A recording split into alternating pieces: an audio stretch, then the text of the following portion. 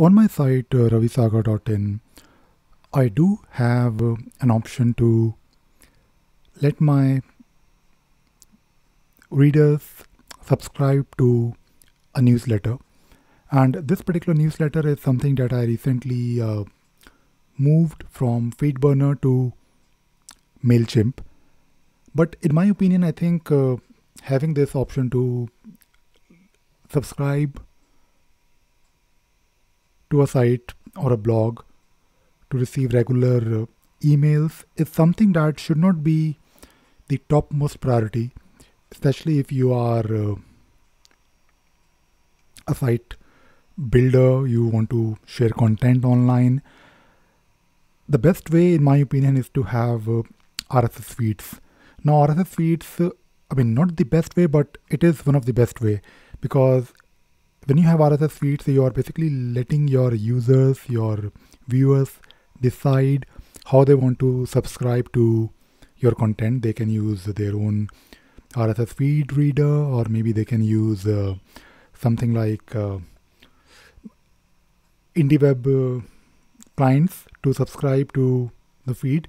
But today I want to show you very quickly how I create feeds for different type of contents.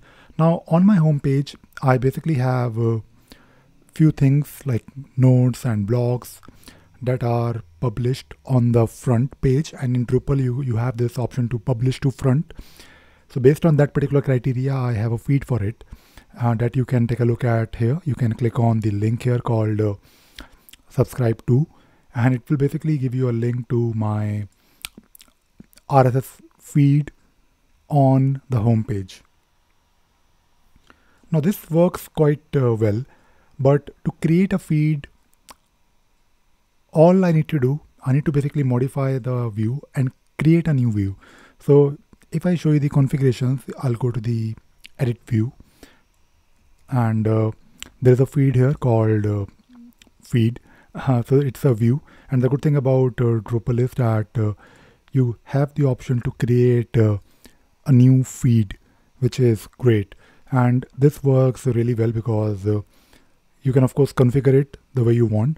And when you, let us say, want to create a feed of your content, you can then specify the display type. Like right now it is RSS, and you can always configure it in your manage display. So if you want to enable a separate display options for RSS, you can do that in your content type. And once you do that, you can obviously select the format, which is RSS, and you can also take a look at some of the settings if you want to change few things here, like maybe you want to add a description. But I usually keep it to content, and I manage the manage display where I add fields if I need to.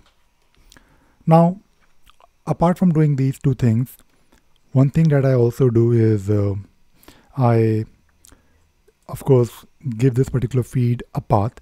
For example, the default feed on my site is called rss.xml, and there is also an option to attach it to your page display. So if you're looking at a page like the front page or any other page on my site where I have a view, where I have a page view, you will find this link to my RSS feed of that particular page. For example, let me show you my replies. So if I'm replying to any other IndieWeb compatible site, or maybe on Drupal, for example, or maybe on GitHub, so you can see here that are all the replies that I have been doing on other people's post. But if you just want to take a look at the RSS, if you want to subscribe to my RSS feed of my replies, I do have this link here. So maybe if you want to follow me, or if you want to follow all of my content, of course you don't have to. But if you, let us say, want to follow whatever I'm doing, whatever I'm replying to other people, you can subscribe to these individual feeds. So I keep it enabled for all the feeds, all the views, all the page views, like likes, for example. So if I'm liking something on Twitter or any other IndieWeb compatible site, I have a feed for it that you can subscribe to. Similarly, for my repost is something similar to retweet. So I do have this RSS feed option here, but at least for the home page or maybe for your blog, you should have this particular feed, RSS feed enabled. So I do have, of course, MailChimp enabled on my site because some people just prefer simple plain emails. And of course, when you're talking about MailChimp can also read your RSS feed. So whenever I'm writing a new note, or maybe if I want to share something, I do have a separate feed called RSS hyphen social.xml.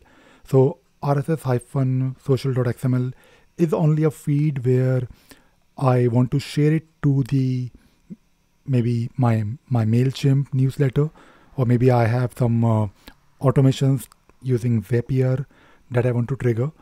So this particular RSS feed called RSS-social.xml is of course managed through my view, but it is filtered on a specific keyword. So the good thing about a view is that when you create a view in Drupal, for example, if I show you my feed for social, I have a filter here called topic equal to share.